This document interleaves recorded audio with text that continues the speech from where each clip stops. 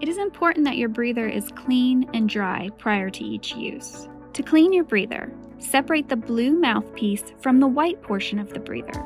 Wash in warm water with mild dishwashing soap. Rinse both pieces well. Shake out the excess water, then tap the device against your palm to expel any additional moisture. Use a clean towel to dry the surfaces. Air dry thoroughly. Before putting the mouthpiece on, turn both dials to 1 and then sharply inhale and exhale through the white body of the device to release any possible seals. Store in a clean, dry place that will allow the breather to air out. You may clean your breather up to once daily. Up to once weekly, you may want to disinfect your breather, such as during a time of illness.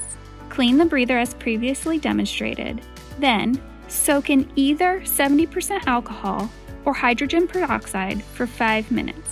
Rinse with sterile or distilled water and dry as previously recommended.